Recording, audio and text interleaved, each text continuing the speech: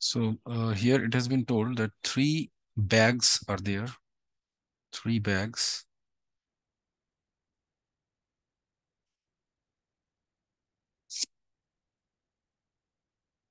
So bag 1, bag 2, and bag 3. And bag 1 contains 1 white ball and 2 black balls and 3 red balls. Bag 2 contains 2 white balls and 1 black ball and 1 red ball. Bag 3 contains 4 white balls, 3 black balls, and 2 red balls. Then a bag is chosen at random and 2 balls are drawn from it. 2 balls are drawn. 2 balls are drawn from it. Then they happen to be white, white and red. What is the probability that they come from the bag 3? So 2 balls are drawn that happen to be white and red. So 1 white and 1 red ball we have to draw.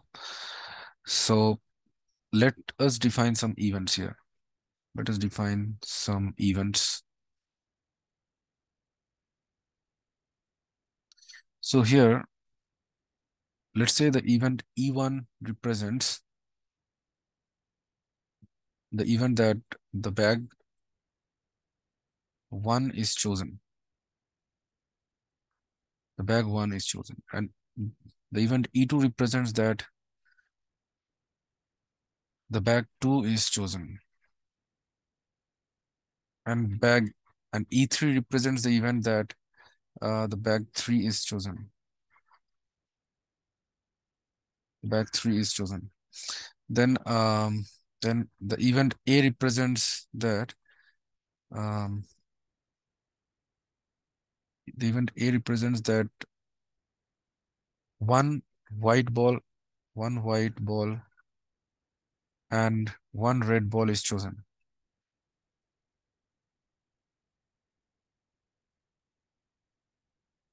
So then here P of E1 means the probability of choosing the bag 1, that will be 1 by 3.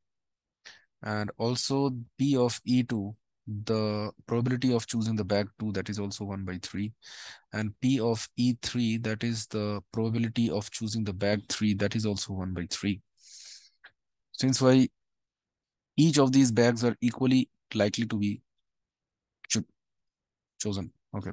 So then here the probability of A given E1 means the probability of choosing 1 white ball and 1 red ball from the bag 1. So that would be, here there are 1 white ball, so this will be 1C1, and 1 red ball I have to choose from 3 red balls, so that is by 3C1 ways, and from all these 6 balls I can choose any 2 balls by 6C2 ways. So this would be 3 by 6 by 2 into 5 by 1. So this would be 2 3s are 6, and 3 will cancel. So this would be equal to 1 by 5. And P of A given E2, so that is the probability of choosing 1 white ball and 1 red ball from the bag 2. So that will be in bag 2 there are 2 white balls, so by 2C1 ways I can choose, and 1 red ball, so by 1C1 ways I can choose. And there are 4 balls, so that is 4C2 ways I can choose any 2 balls. So this will be 2 into 1 divided by 4 by 2 into 3 by 1.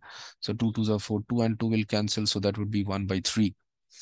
And similarly, the probability of A given E3, so that will be equal to, means the probability of choosing 1 white ball and 1 red ball from the bag 3. So in bag 3, there are 4 white balls. So by 4C1 ways, I can choose 1 white ball. And by 2C1 ways, I can choose 1 red ball. And there are 7 plus 2, so 9 balls. So by 9C2 ways, I can choose any 2 balls. So this would be 4 into 2 by 9 by 2 into 8 by 1. So 4 2s are 8. So this would be 2 by 9. So Now here it is asked to find the probability that the white ball and the red ball come from the bag 3, means P of E3, given A. So that we have to find. So that will be equal to P of E3 times P of A given E3. So here we are applying the Bayes theorem. Here we are applying the Bayes theorem. So then divide by P of E1 times P of A given E1 plus P of E2 times P of A given E2 plus P of E3 times P of A given E3. So therefore, the probability of E3 given A, so that would be P of E3, that is 1 by 3, into P of A given E3, that is 2 by 9, divided by P of E1, that is also 1 by 3, times this is P of A given E1, 1 by 5, then plus this is P of E2. P of E2 is also 1 by 3 into this is P of A given E2 is 1 by 3 plus P of E3, that is P of E3, that is mm,